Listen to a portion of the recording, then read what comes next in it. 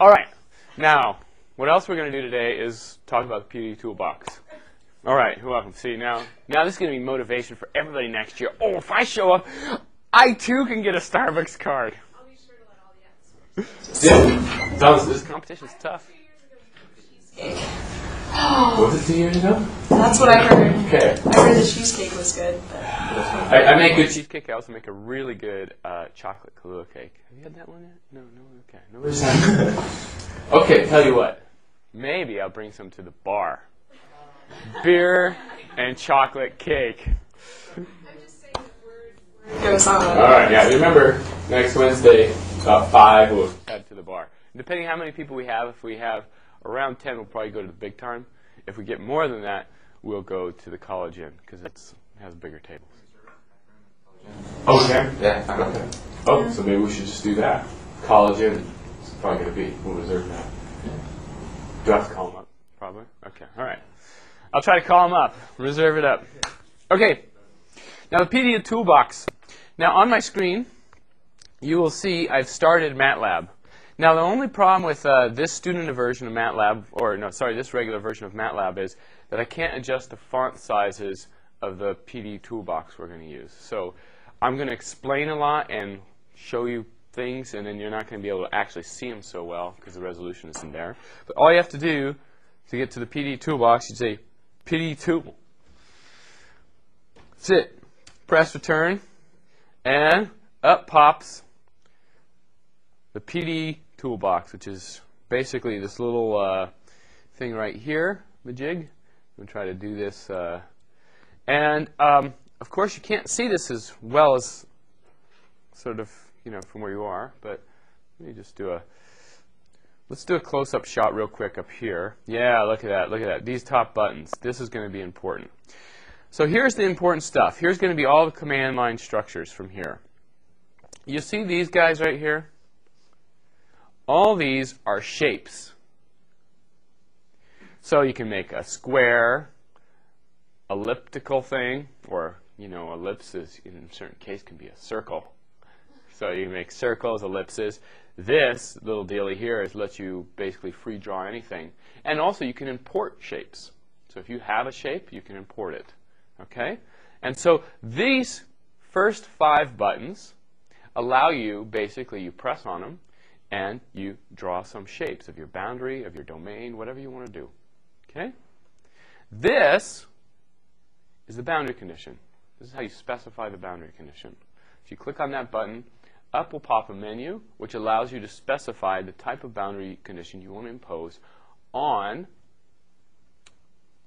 your domain that you've just basically created with here. So the idea in solving the problem is you go across this way. Okay? All right. Then, once you specify your boundary, you specify the PDE you're solving. And there's 4 different ones. Okay? And we'll go through that. Then this triangle meshes it. This triangle here meshes it better. It's kind of like basically an improved resolution. So when you press this button originally, it triangulates the region, creates the, I don't know what you call it, it creates the triangulation of the domain. This one here, if you press that, it makes it better and zooms in on it. Equal sign solves it. And then this plots it, and then this zooms in and so forth. Now the interesting thing here is that all these buttons here basically stand right above here. So draw, the draw option, draw mode, rectangles, rectangle, square, ellipse, ellipse, polygon. Those buttons that you push from the draw are those 5 buttons right there. So you can get to it either through pushing these buttons or just going up to the draw. Boundary is equivalent to this boundary symbol. You push on that and you specify boundaries. PDE is equivalent to the PDE. It's kind of funny that there's a lot of redundancy in these buttons, but so be it. Mesh meshes it.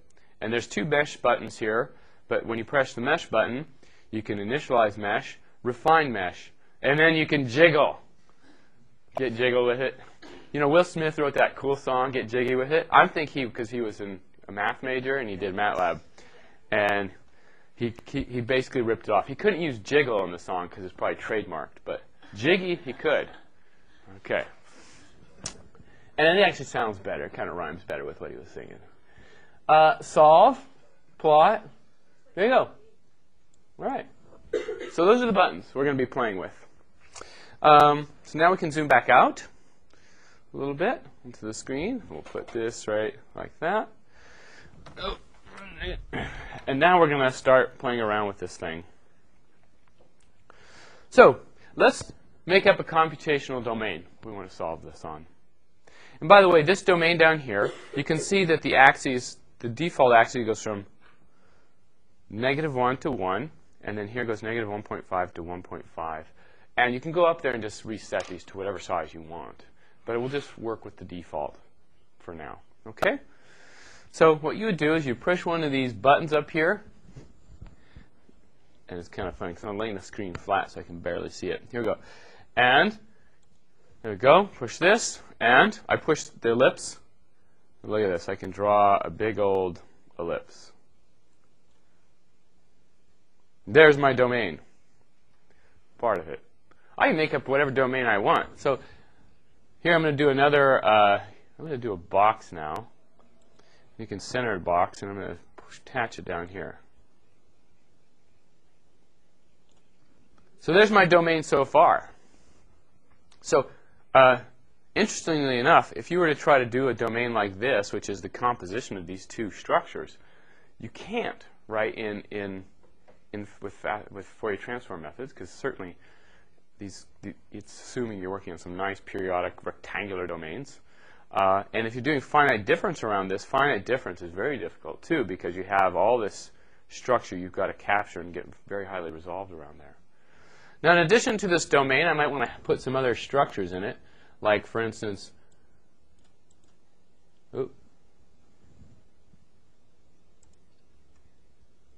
shoot, okay, edit, undo that one. Okay, I cleared it. There we go. Let me try this again. I can't remember if you do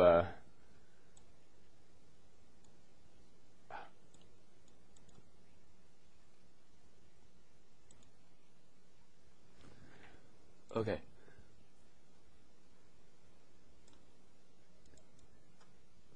Sorry.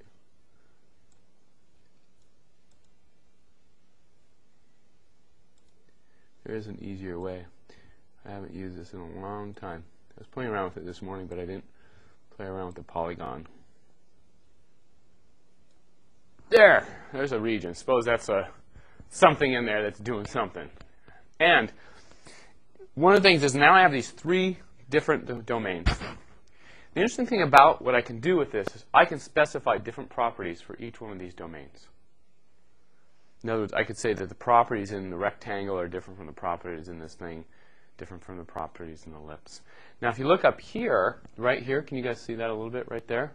What it says is E1 plus R1 plus P1. Yeah. So the domains I have is E1 is the ellipse, right? R1 is this rectangle, and P1 is the polygon. So right now my domain is made up of the three of them added together. So when I go back up there, I can also say, how about I'll make the domain of E1 plus R1 minus P1. In other words, I want to subtract out of my domain that polygon region, this whole area in there. So you can do that, return. Okay, there we go. So there's our domain. Now, what I want to do, say, okay, now that I have that, and you can say, okay, so go to the boundary. Oops, no, PD, no. First, let's mesh it to see what this thing looks like. There. It's making a mesh. Boom. So somehow I didn't subtract out that polygon region. And again, I just did this earlier this morning, so I'm not exactly sure why. Okay, so we go back. I press one of these buttons. Let me see. Why is this not subtracting out? Minus P1. And then we should be able to go to, no, okay. Okay, let's go to boundary regions. Boundary mode. We'll play around with this. I'm not an expert in this because I don't use it as much as any of the other tools I use, and I played with it this morning and it worked fine. But it's always, the technical difficulties during class. So boundary mode, specify boundary conditions. And up pops this menu here. And here's what it says. Boundary condition equations. Look at condition type, Neumann or Dirichlet. In other words, right now it's set to Dirichlet, which means boundaries are in the form h times u, which is the solution, is equal to r. You get to specify h, you get to specify r. In other words, on any boundary,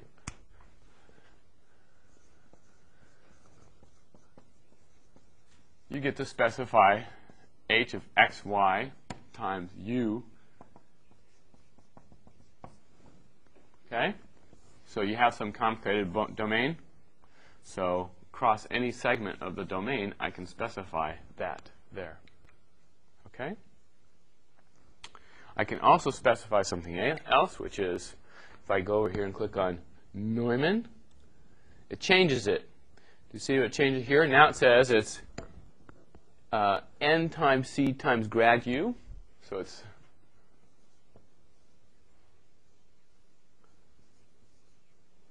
plus qu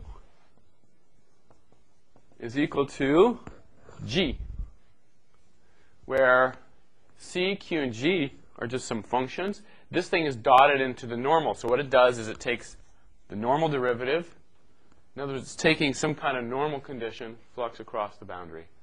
And it already knows how to find the normal derivative across there. So all you've got to do is specify what c, q, and g are. Very generic boundaries. I mean, linear boundary conditions. And you can specify either one, and you can specify it on any segment of this thing. Okay? Now, how do you do that? Well, let's quit this out for a second. And we go to what's called, we go to boundary and see boundary mode. And in boundary mode, I don't know if you can see this as well, but you see these red lines around here? So this is, you can't tell that it's red, but I can. Right around here, this circle, down here, and back and around, all red lines. So I can click on any one of these segments and specify boundary conditions on that segment. So for instance, I can click right there. Double click it, pops this up. And I can say, on that boundary, how about if we specify that, in fact, it satisfies a Dirichlet condition. Right now, the thing is that h is 1 and r is 0. Well, I don't know. Let's just make r is 1. Who cares? Let's make something up. Okay. That boundary is specified. How about this boundary over here? Double click it. On that one, we have Neumann. And right now, h is 1, r is, q is 0, g is 0, and well, we can make something. How about q is sine x? And how about g is, I don't know, x squared? Okay.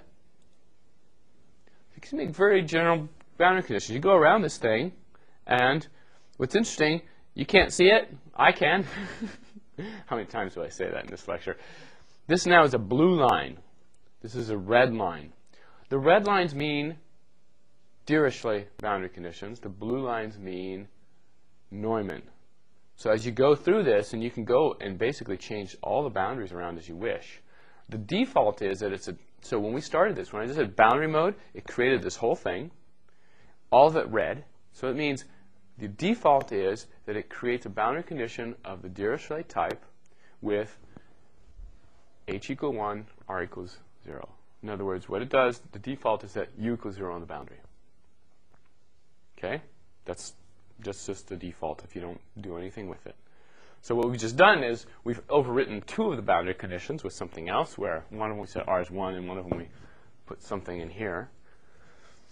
And there's our domain. And I want to get rid of this thing. What's going on with this thing? I think it's the way I made the polygon that was a problem. because then I was connecting dots.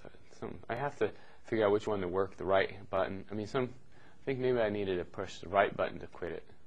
And then when I was all the way done, do the left button.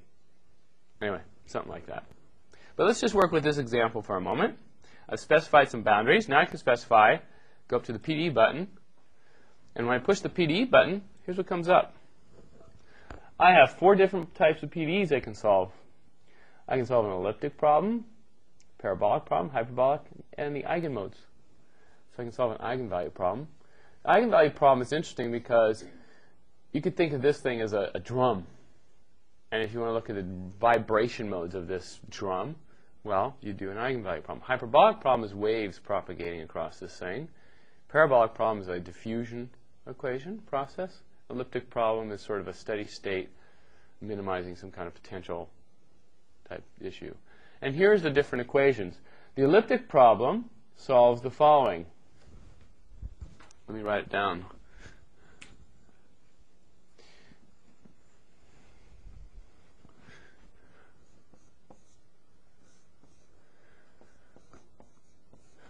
Right, something like that, plus pretty general problem. You can specify C, A, and F. Give me anything you want in X and Y. Press go, it will solve that for you. Okay? So that's one type of problem. That's the elliptic solve. So already, that's a pretty large class of problems. That's a lot of problems that you get out of electrode statics. If you're looking at E&M theory, most of it's all going to fit right in there. It's all linear theory. You just have some complicated domains and complicated functions here. Big deal. Boom. You got them all solved right there with that thing. Okay? Another type of problem. Parabolic. It's the same equation as this, but now you just say UT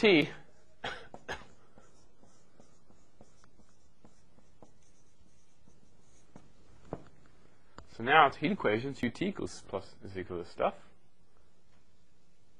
Okay, so now you're watching how this thing evolves in time. Hyperbolic problem.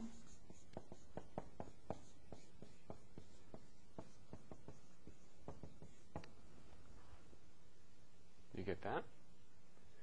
And then finally, the eigenvalue problem.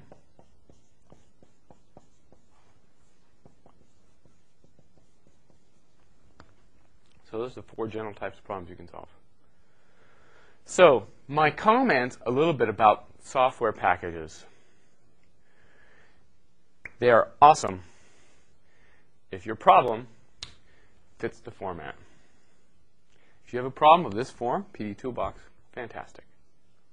FemLab, same thing, except FemLab is a takeoff of this 10 years more advanced. So what have they done? Well, maybe we've built a couple more prototype cases, and plus we have a bunch of examples set up for different applications. Okay? So part of the deal is if you come up with a brand new problem that doesn't fit into the form, you've either got to find a way to fit it into the form or write your own code. God forbid. Okay? But those are the types of problems you can have. Pass them around. All right. So this is what we can specify here. So for this here, let's do, for instance, just the elliptic problem for right now, which is right here. We're going to just solve this. So we're looking for one solution that solves this elliptic problem. You say, OK, fine. And right now, the default is that C is 1 and F is 10. So the forcing is 10. So that's fine. Let's just take the default, unless somebody else has strong objections and wants to do something else. Yeah, Pierre, you have strong objections and want to do something else? Because if you have strong objections, you're going to have to talk to the master. Come on, Pierre. I'll take you. Okay. I got my friends here too, Pierre. Don't be messing with me. All right. You got to take us all on. Yeah, well, you know. Mr. Champion. Yeah. Where's Britney Spears? What's that? Where's Britney Spears? Oh, She's here. She's still here. She's still here. So is Keanu. So if I need any more help, I'll take you. Go ahead and ask your question now. Mr. Frenchman. Are C, A, and F constant or function of x and y? Is that an okay question, guys? Yeah, okay, all right. They can be whatever you want. Yeah, so you can make them a function. C, A, and F can all be functions. You specify what you want. So this is the nice thing. It does the non-constant coefficient case, which is a really nice thing to do. Okay? And a hard thing to do analytically.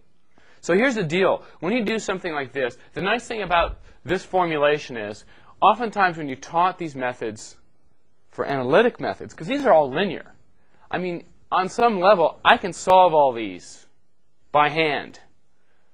But when you start making pretty complicated functions, A and F and C, it becomes much harder to do an analytic solution technique for this thing.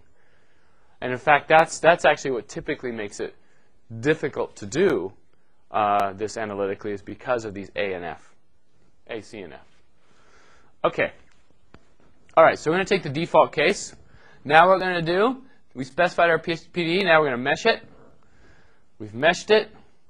Now we're going to say, okay, suppose I don't like this resolution. Well, what you can do is you can refine the mesh by pushing the triangles here. And look at that, a much nicer mesh. Now, normally when you refine it, it makes a pretty nice mesh. But then if you want to kind of smooth it out a little bit, you jiggle it. And it makes it a little smoother. Will Smith would be proud. So there you go. There's our domain, and all we have to do now is say solve. So solve PDE. Boom, go. Solves it.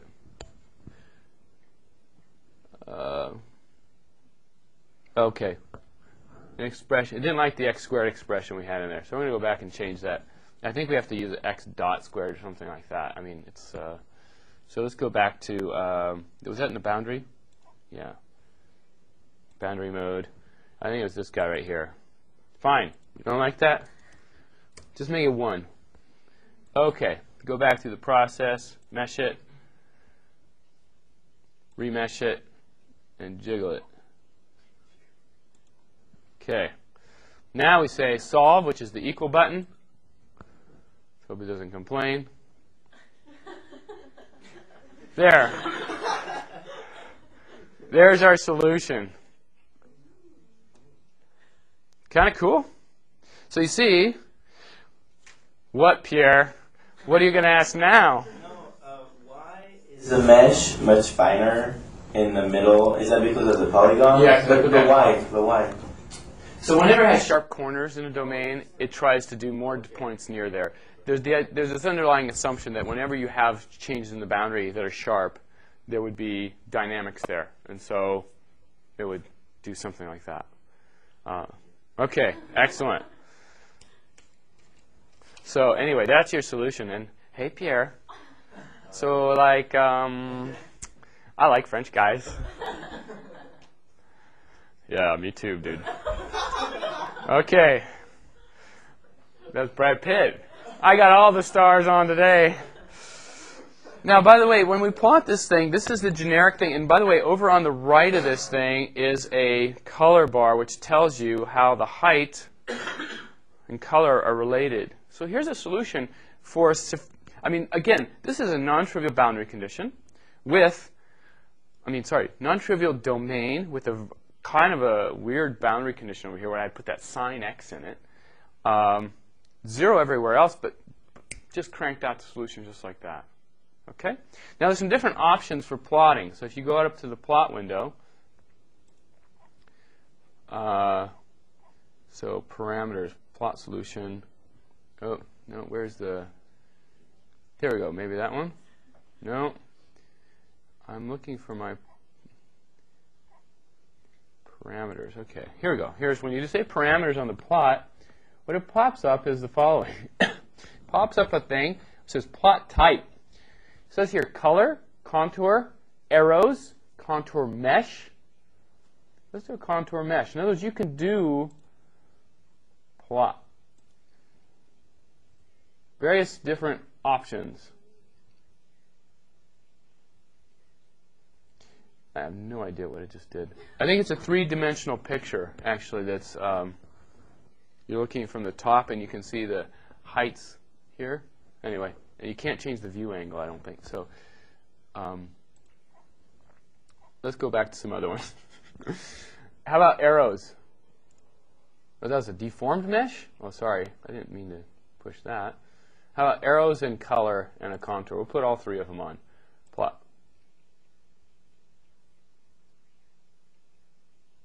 So there, for instance, you see that? Little arrows, contours of constant amplitude solutions. So there's some things here you can do with this thing that are quite nice. Okay, the other thing, too, to see with this thing when you go to the plot with the parameters is that you can do, for instance, here has, you can do interpolated shading, flat shading. You can do some different kinds of properties here. You can say show mesh, color map. You can change the color map to some different ones. We'll change it to hot, for instance. Check this out. So you can say there's a hot color map, quite a bit different than before. So there's some nice options for this, and then you can send this stuff out, export these as JPEGs or whatever files you need to do. What other properties do you have here? Contour plot levels. There's 20 contours in there right now. You can change it. Suppose that's too many for you. You don't like that. You can plot that, and you can go. Now it's going to be 10. There's now only 10 contours in there. So all this stuff can be customized to how you want to view this thing. Okay? Now the cool thing is, also with this thing, is when you look at the parameters, there's some settings here that doesn't really matter for this one, but right down here, this button, which you can't use for this, says animation. Animation is nice, right? Because now you can actually, it doesn't count for this problem, because right now we have a stagnant time independent problem. But when you do these things, you can do animations. You can say how many slices of animation do you want. It'll actually tell you, like, I want to solve this from time 0 to time 100, and I want to take 30 slices. A lot like what you do with your code, and it will create an animation of the dynamics of these things as you go. Okay? So it's a nice option to have. All right. We can also do a 3D plot. Let's do a 3D plot. Color. Okay. Plot. Let's see what happens. There's your 3D plot. Maybe.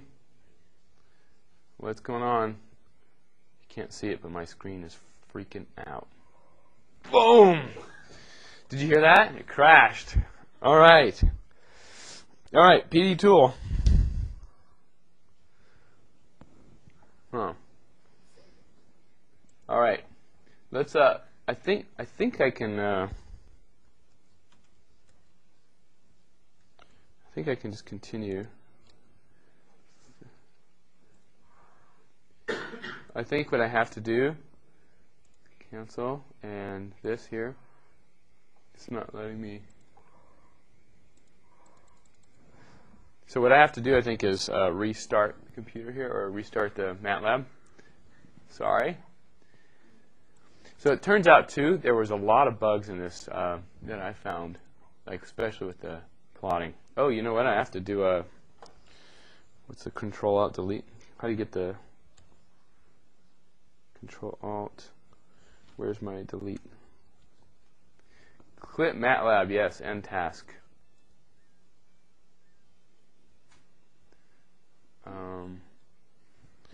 Control-Alt-Delete. End task. End task. Yes, end task. Obey me. Now. I crashed it pretty good. Control-Alt-Delete. All right. See, don't try to do 3D plots. System is busy. I wonder if we can, yeah, I did a good number on this.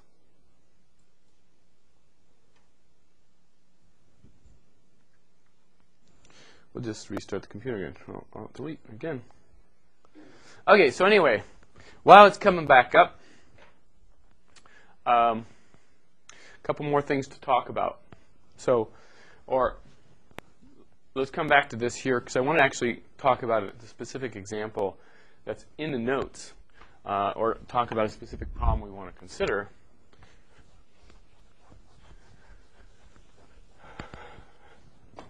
Airflow over a wing or kind of some kind of structure. Now, we never got to this. Somehow, this quarter, I got shortchanged 2 lectures, I think. I usually have 2 more lectures. Like if I teach this in the fall, because of the holiday schedule and because the fall quarter ends on a Thursday and it starts on a... Anyway, there's like 2 extra lectures somehow in the fall. And one of the things I talk about is the following problem.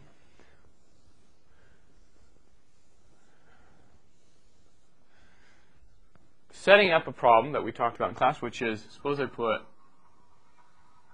a wing or something like that here. Yeah, it's got cool noises. I put it on the jungle sounds. So, okay. Suppose I have something like this, and I want to investigate steady state flow over an airfoil.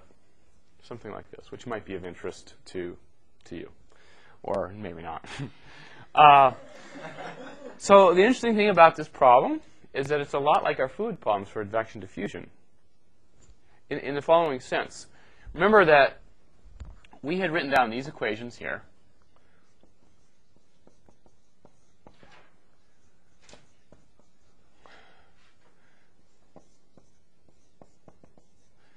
And these equations were the advection diffusion for shallow water waves.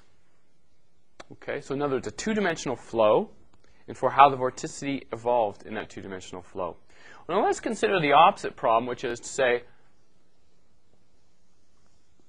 consider the big old jet-eld liner. And I can say, yeah. And I can say, okay, what if I consider the following plane? Not plane as in airplane, but plane as in math plane. That comes across here and is dealing with this profile of the wing. Okay, so I'm taking a slice across here, and I could ask the following question. In some sense, this is a 2-dimensional domain here, and if I assume that it's an infinitely long wing, which is obviously a good assumption, given my drawing, you could imagine that in fact the flow, at least for some part of it, is independent of if you're on the wing here versus on the wing here and so forth. So since it reduces down to a 2-dimensional flow. Well, what do you know about 2-dimensional flows? They're approximated nicely by these set of equations. Now what we want to do is steady state flow. What does it mean to be steady state? I want to get this thing into a regime where it reaches steady state, no turbulence. Generically, if you crank up the Reynolds number on a plane like this, right, the flow comes across here and you get turbulent wakes being generated. But suppose I go to a regime where I have low Reynolds number, which probably wouldn't lift the plane off the ground, but you could still do some kind of studies of the aerodynamics where the flow is just a really nice flow over the wing like this. And I want to wait till it settles down. What does it mean for it to settle down? It means what I'm looking for is for when the vorticity over time, let's ask what happens. For time goes to large, what happens in this set of equations here? What happens to the vorticity? Well, what you've done is numerical simulations on this. What you saw is, right, the vortices interact, they collide, do all this stuff. And most of you probably ran your simulations up to time 20, 30 sometimes, maybe 40. What happens to get larger and larger time? What does this diffusion term do? The diffusion term sucks out of the energy out of this thing. And in fact, as t goes to infinity, this thing ensures that omega goes to 0. Okay? Everybody agree with that? So, t goes to infinity, vorticity goes to 0. That's what I mean by steady state. You've basically gone far enough out that all the vorticity is settled out. What's left over then? Omega goes to 0, and you still have then this equation to be satisfied. The stream function is equal to 0, or the Laplacian of the stream function is equal to 0. Okay, fine. So what does that mean for what we want to do? So in this problem here, by the way, I have some more notes on this. If you look in the notes, right, lecture A3, there's even some really cool pictures in there. If you look at the very last, it's an appendix, third lecture in the appendix, I talk about this problem here. This is what's left over. And then so in some sense you're saying, I want to now solve this problem for the steady state flow where basically I have that the stream function, Laplacian of the stream function is 0, 0, 0 everywhere. And then I have this wing in here. So not only have this boundary here, but then I have a wing in here. And so on some level, what do we think of as the flow? Well, the flow should somehow do this, this, this, this. And the idea is I want to take the boundary far enough away from the wing. So if you're far enough away from the wing, what does the flow up here look like? The flow up there doesn't even really see the wing, right? Kind of, if you're far enough up, in some sense the flow is just like this and like this. Only this flow locally is getting disturbed. And then you have your flow coming in here and going out here completely parallel.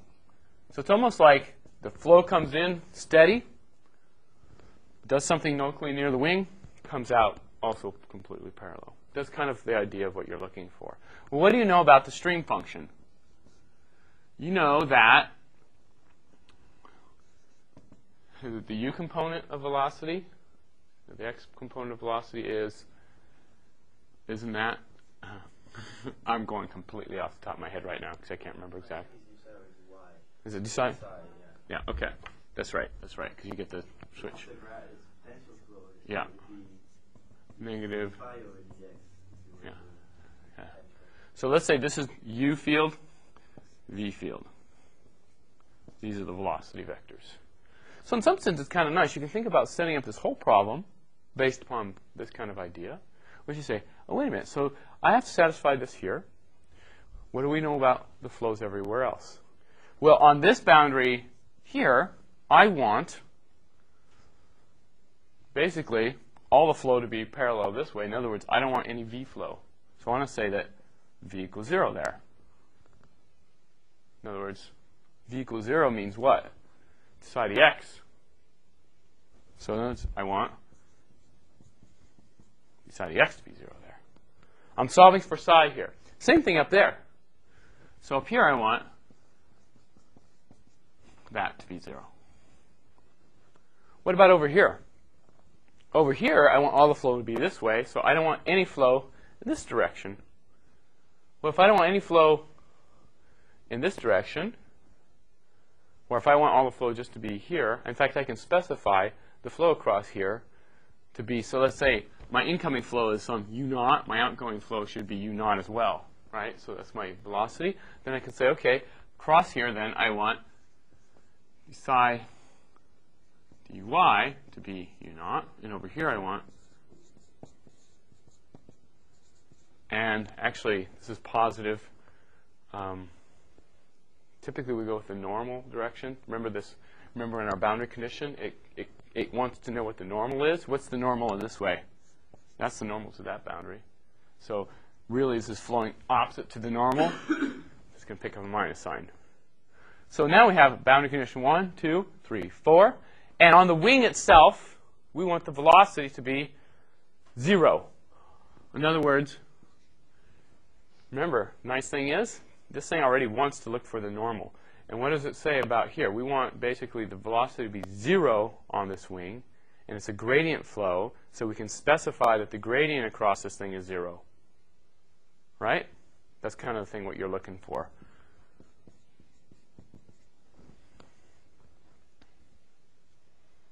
That will imply your u and v are going to be 0 across there. And then right dotted with the normal or whatever. Because, right, your derivatives of psi are u and v. And so you want to say my derivatives times the normal is going to be 0. Okay? And then everywhere else it's this. So here all of a sudden you've kind of, in a sort of a simple manner, set up a way to analyze the steady state flow over of some airfoil. Okay? Of course, the really interesting stuff comes when you actually increase the Reynolds number and you get a bunch of turbulent wakes out here and you try to figure out how can I make this turbulent wake as small as possible. And so you're trying to figure out how to design this wing to make the turbulent wake small. Here, it's kind of a baby step towards that, understanding, you know, what the lift and drag and all that crap would be. Okay. Oops. Can you put a beep in there, Will? Yeah. See, I think I've lost him. All right. Here we go. So let's pull up this MATLAB again. And hopefully, there we go. Bring it up. PDE tool. Give it a second here. I'll pop it up. And while we do that, you can just have some eye candy for you there. There we go. We just have little icons that just should do this while you wait for applications to open. There you go. Ding, ding. Instead of that little clock. This is much more better. This is much better. Okay, see, now we got it going. All right, here we go. Pierre, you should totally give her your number to her. I saw you have that cell phone. She totally wants that number. Yeah. Okay. All right. See? You just have to have that French accent. Yeah, it's it. It's all you need. Okay, so here we go. Let's build something like this. Here's my box. And I'm going to build now an airfoil in there. There's my wing. As I said, typically what you want to do is, you can import a wing shape. I'm going to have an elliptical wing right now. That's probably not what you want. You want something different than that, but you can import that data file into here. It will draw over that surface. And if I go back up here and say, okay, R1 minus E1, then I can say, okay, boundary mode. There. Now I got it. See, now I have red lines everywhere.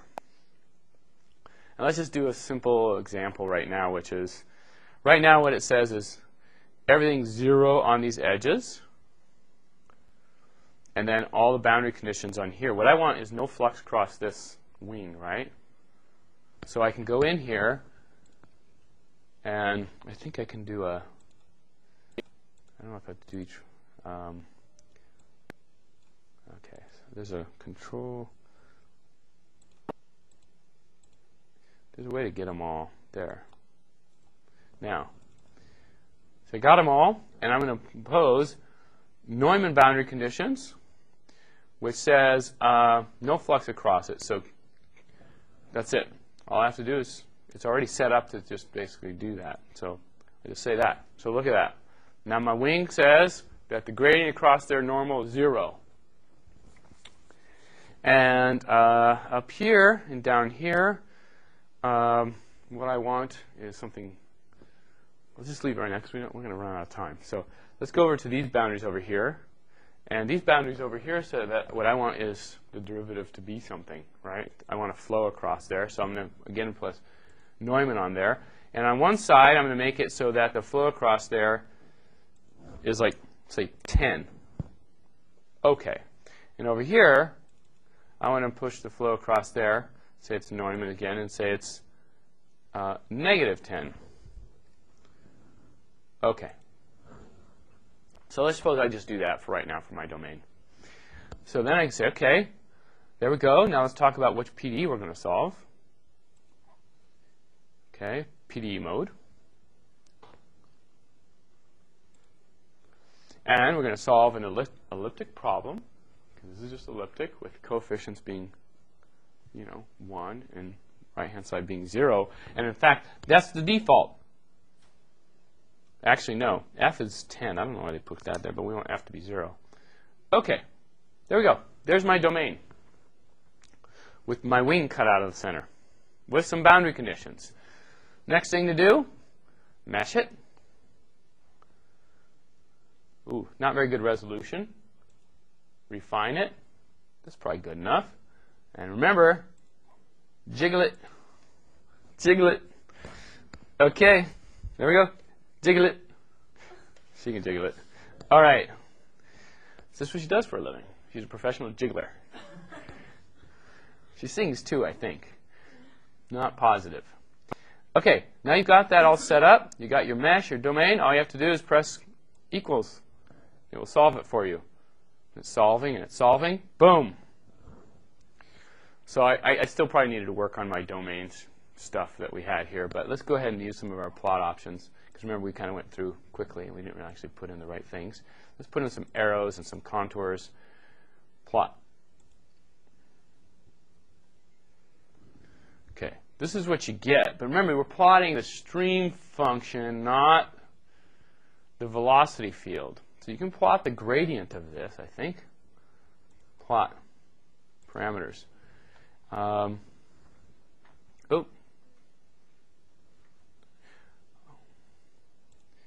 Okay, let's go. Plot parameters. All right, let's plot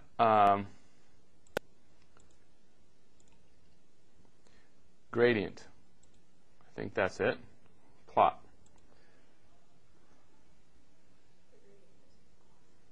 What's that? The gradient isn't the velocity in this case, right? The gradient of the psi field is, it's the u plus v, right? It would be gradient of the potential phi that would give you. Yeah. Well, so I have psi, and so I'm taking the gradient of it here. So it's taking the field, it's taking the gradient of it. That's what it should be plotting. And the gradient of this field is, you know, it's u plus v in some sense. And so when you do that, of course, we have the wrong boundary conditions up top, but this is what you get. Let me do a different color map that actually works a little bit better. Color map. Hot again.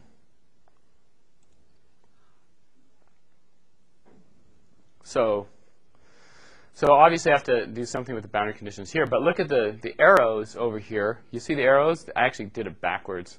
The arrows are kind of all flowing here and flowing this way, so it's kind of the right thing. I would have to change the boundary conditions here. Right now, the stuff is coming in, going out here, coming in here, and I've actually got to specify the upper and lower boundary condition. But it goes clearly nicely around this wing structure. And if I were to impose the right fields on the top and the bottom, you can actually then get sort of a flow over this thing. Okay? And so the nice thing is you can sort of start thinking about if you were to design some kind of different kinds of wings, you could kind of get the flow field above and below, gives you an idea of how to calculate lift and things like that. All right? So anyway, that's just a basic introduction to the toolbox. Like I said, if you have problems of this form, almost all the commercial packages do these right here, these 4 categories with very generic boundary conditions. Some of the more advanced packages have specific applications in mind, built specifically for certain applications, like I think ANSYS is built specifically for geared towards AA applications, aeronautics applications. FemLab has they actually have been very good about taking different areas of science and saying, let's build example code. So all you have to do, instead of building this from scratch, you just say, I want to solve for the electric field in the in some capacitor, and you just press, okay, I want a capacitor, and it pops up everything. So you just have to do very little work, and it will just solve it for you from there. Okay? So these commercial packages are very powerful. Part of the problem is access. So if you have access it through your home department, it's great. But like FemLab, that's like a couple $1,000 if you want to buy it. So it's kind of a deterrent typically for people like me. And we don't have a departmental site license for it. So, but if you have these, this is a really powerful way to go. It's an alternative to what we've done. Remember, it's probably the slowest way you're going to solve these, but it will handle any boundary conditions. I mean, any domain and boundary conditions that we've been playing with. As long as you're kind of linear, really, it's going to do just fine for you. Okay. Rock on, everybody, and let's thank our guests once again for coming on the show. You know, they get their nice celebrity check, and then there's our little people, strong men behind them. Thank you all very much. Oh, thank you. Okay, and then we'll be out of here. So you got homework due Wednesday, and I have office hours today from 2 to 3:30 again. Also, office hours I'm going to open up Monday morning for you guys. Okay, so Monday morning from pretty much 8:30. I have a final at 12:30. So from 8:30 to about noon, you're welcome to come by. If you have questions on the homework, Tuesday I'll probably have some time as well. Do kind of try to get them to me by Wednesday late afternoon so I can get them graded by Friday and so forth. Okay? Excellent.